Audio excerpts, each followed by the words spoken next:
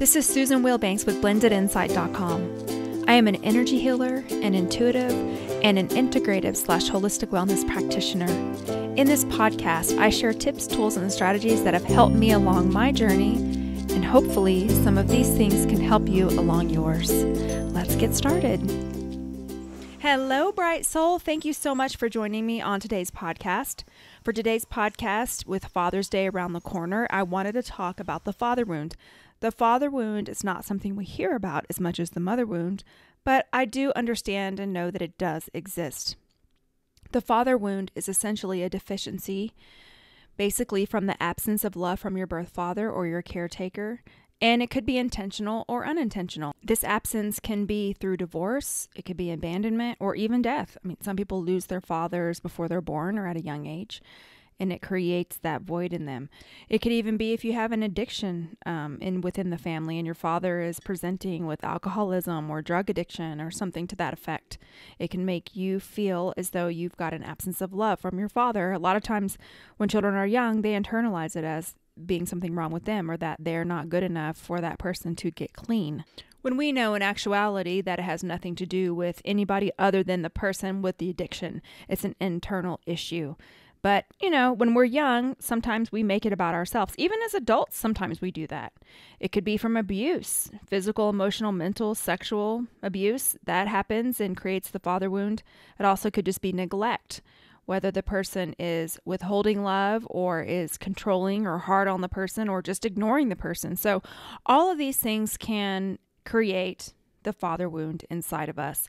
And men with the father wound don't know how to be fathers or partners. Unfortunately, in this day and age, most families experience some level of degree of this in some generation because it's so common now. And we have a lot of single parents now where the fathers just take off and they're not there for their children. And so those fathers grow up not knowing how to be fathers or partners.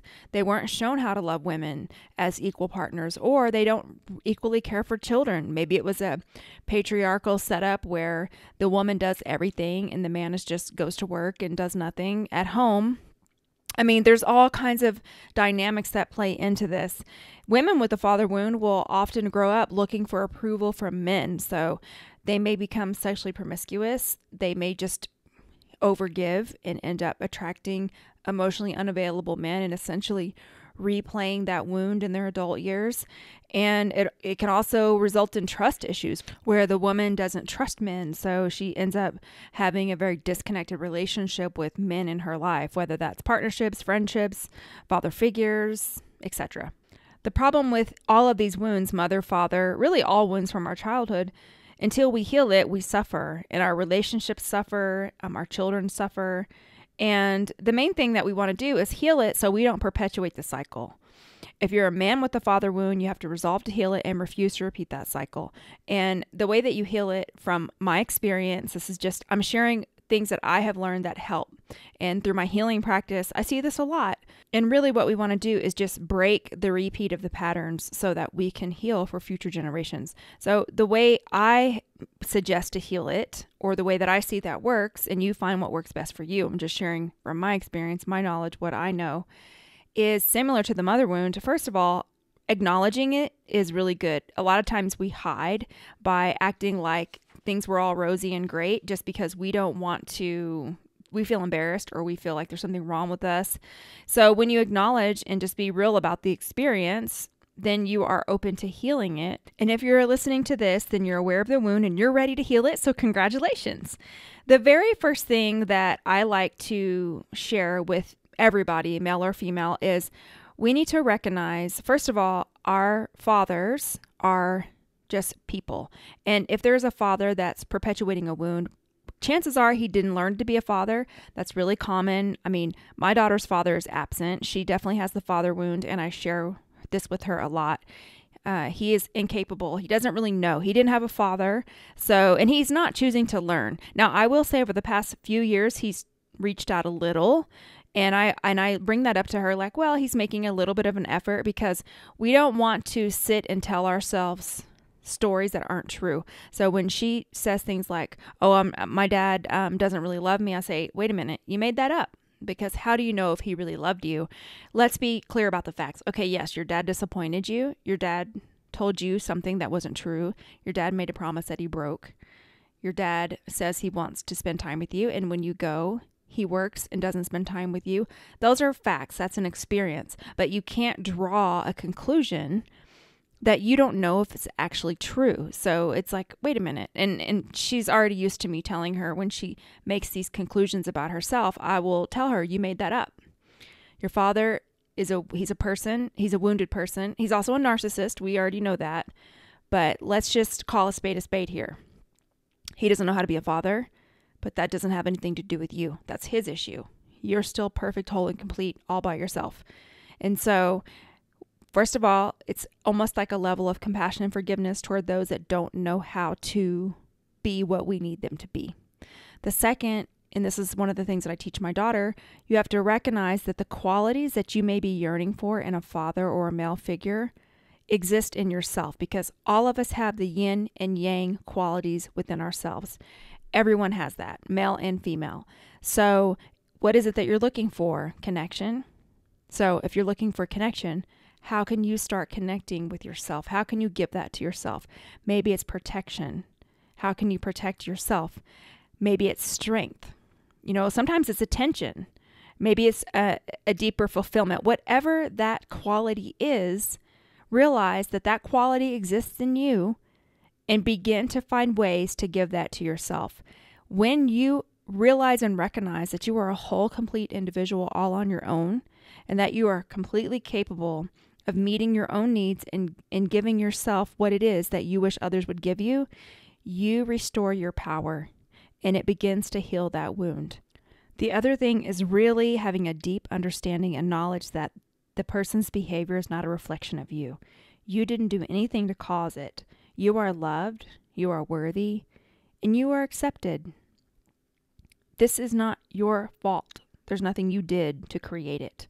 And the other thing that I always say is find models of healthy men who have loving, connected relationships and learn from them.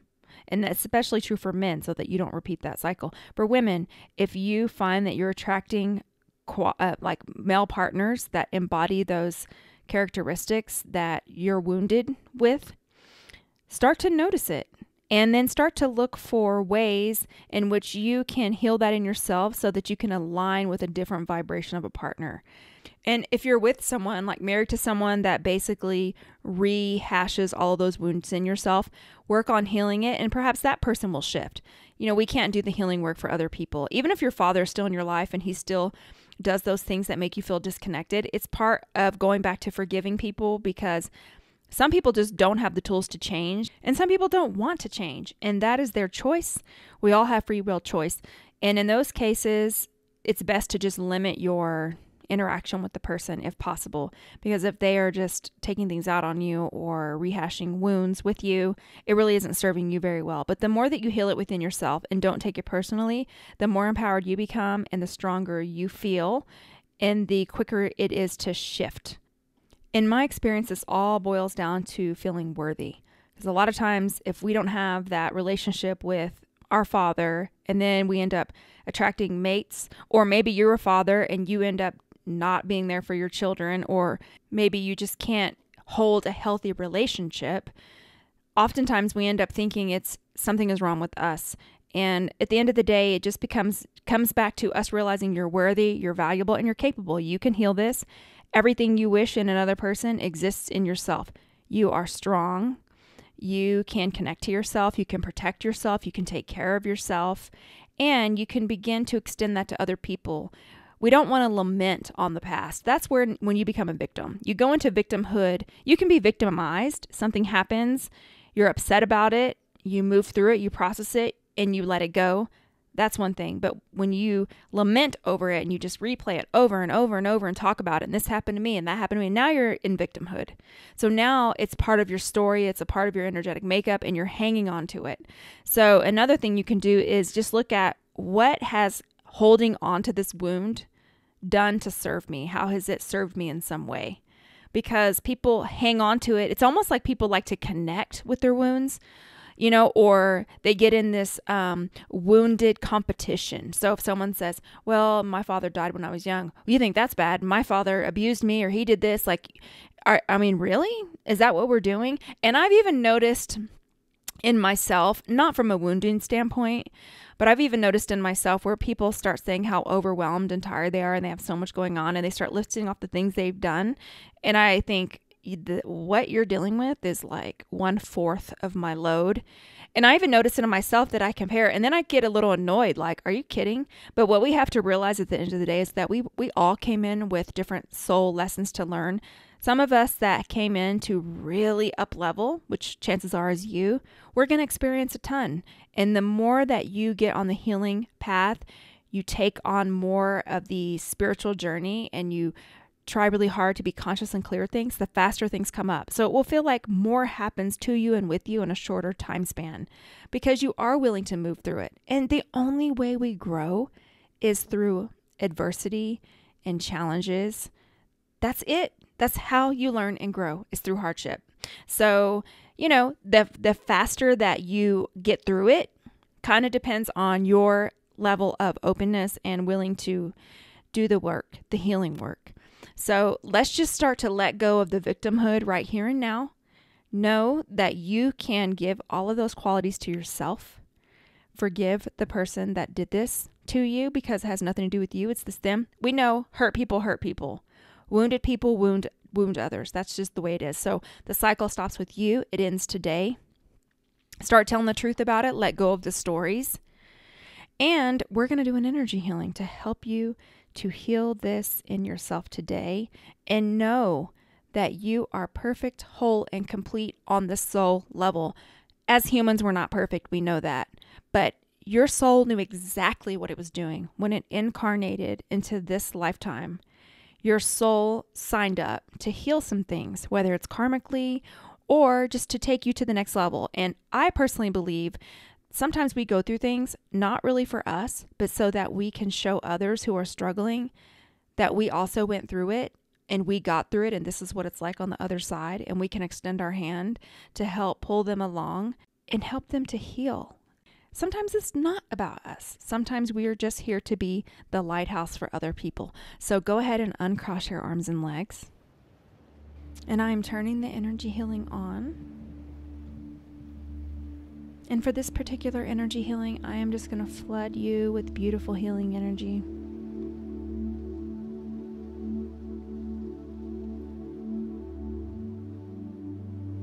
And I'm going to clean your spiritual cord so that you hear your direct soul guidance and know that you are connected and loved.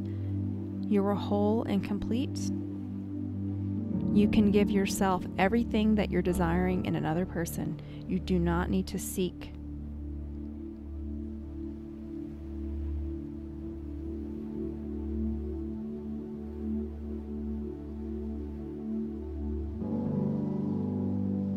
And what's the one thing you can do today to start embodying the very qualities that you wish you had?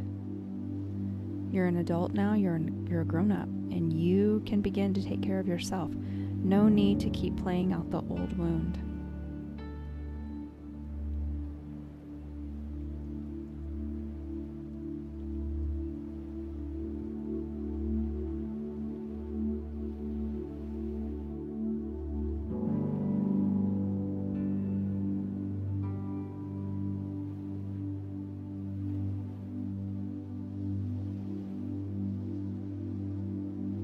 Closing it up.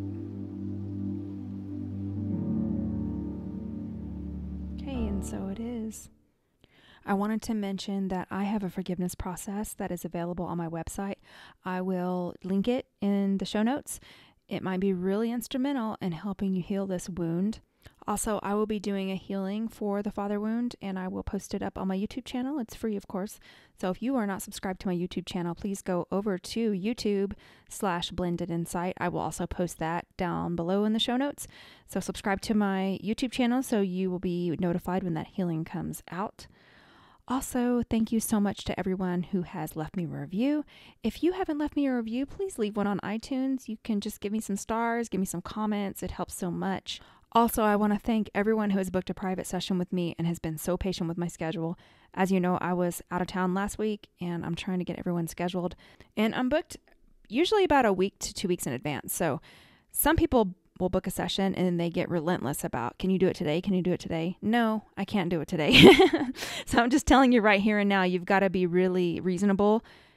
I'm a busy person, and when I book private sessions, I take it so very seriously. I have to meditate. I tune into the person so I can get into the energy field.